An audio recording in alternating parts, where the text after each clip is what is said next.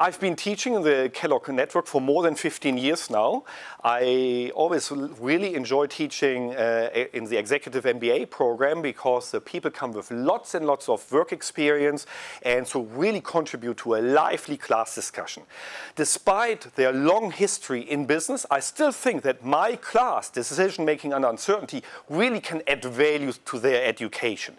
The modern manager has to make decisions in uncertain environments and so really needs to a good understanding. What is uncertainty? What's the chance? What's the high likelihood? What's the risk? And this is what I try to get across in this class. How can we use classes from old-fashioned or concepts from old-fashioned probability theory and translate them into modern decision makers' world and help my students to be better decision makers, better managers, and ultimately more successful in their business careers.